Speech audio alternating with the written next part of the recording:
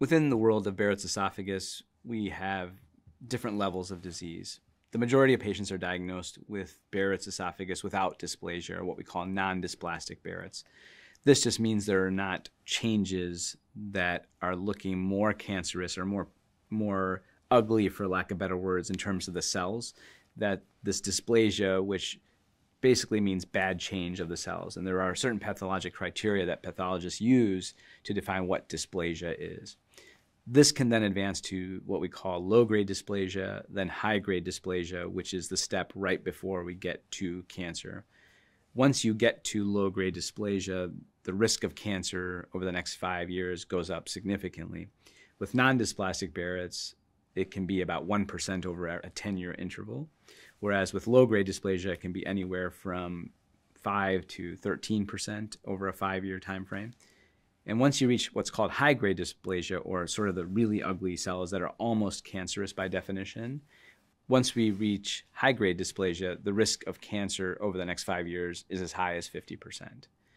So these different steps that the body goes through to develop esophageal cancer are important for us to identify, because they also guide our different treatment strategies. So patients who have no dysplasia, we can observe this or watch this with what we call surveillance. So we can do endoscopy every few years and take biopsies or samples to ensure that it hasn't progressed, because the risk is very low. Patients with dysplasia, we want to intervene on, because that's the patient that we can make a difference on and prevent cancer that is more likely than not going to develop if we absolutely do nothing. So that's where we would offer them the endoscopic eradication therapy with resection and ablation type strategies, because we know we can cure that disease. Within that group of non-dysplastic Barrett's, we have started to look at what we call risk stratification, and provide you with some sort of understanding of what your risk of developing cancer is. There are lots of different ways we've tried to look at this with clinical scores in terms of, are you obese, do you smoke, and then put numbers to it. Those have not been perfect.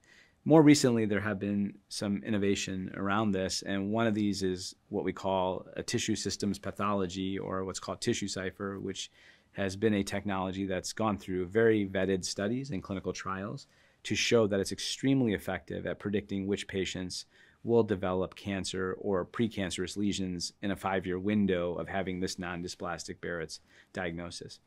Barrett's is a disease of the tube of swallowing, or the food tube. So there is a surface area component. So you can have Barrett's that's just 1 centimeter, or you could have that's 20 centimeters, which is the entire length of the esophagus. The risk goes up with the more Barrett's you have. So based on that surface area coverage, we could say someone's at a little bit higher risk, and we may want to look at things like TissueCypher to address risk.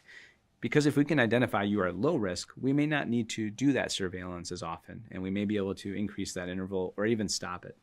So there's a great negative predictive value of a risk score. However, if you have non-dysplastic Barrett's and you have a high risk score, we may offer you that endoscopic therapy.